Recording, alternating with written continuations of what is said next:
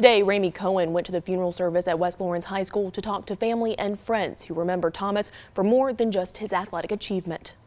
Selflessness, humility, and dedication. Just 3 ways people describe the life of Demaryius Thomas. It hurts. It hurts a lot, but everybody's proud of him. You left a mark.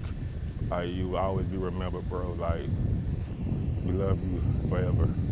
To the world, people knew Thomas as a great athlete, but to folks in Lawrence County and West Lawrence High School, he had a nickname of Bebe. Brandon Taylor and Thomas grew up playing together and knew him for more than 10 years. The fame, sports, the money, the cars, it didn't change him.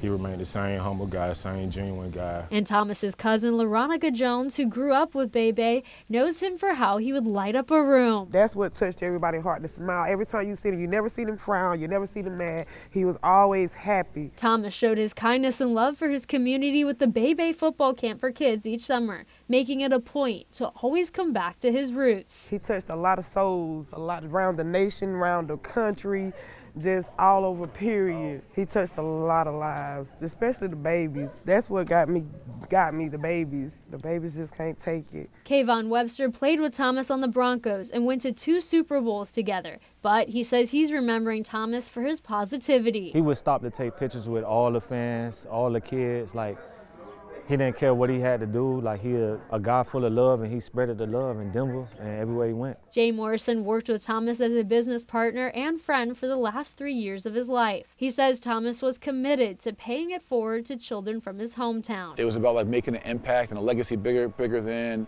Super Bowl or Pro Bowl or just sports. I think he really, and his legacy will be greater than that. In Lawrence County, Ramey Cohen, 13 WMEZ News. Thomas would have turned 34 on Christmas Day. For more remarks from the funeral, we have the full live stream on our 13 WMAZ YouTube page.